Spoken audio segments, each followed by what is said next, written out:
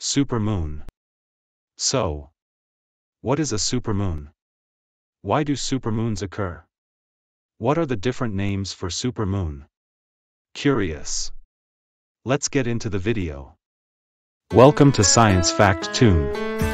Here you will learn cool science facts.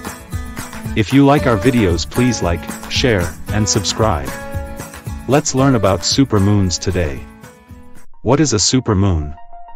Supermoon is a full moon when its elliptical orbit is closer to the Earth than normal.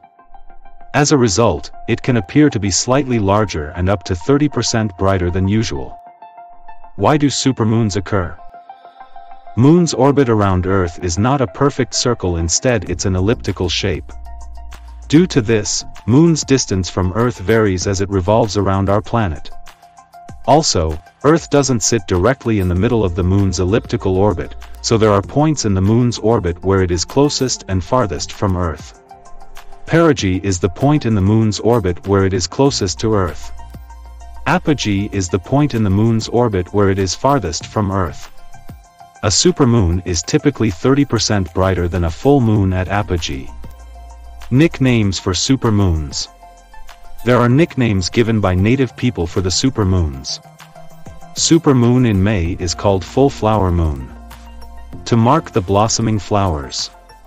Supermoon in June is called full strawberry moon, to mark the ripening of strawberries. Supermoon in July is called full buck moon, to mark the male deer antlers' full growth mode.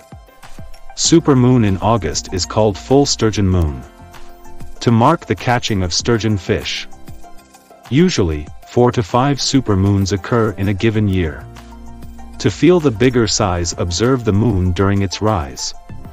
Happy night sky gazing.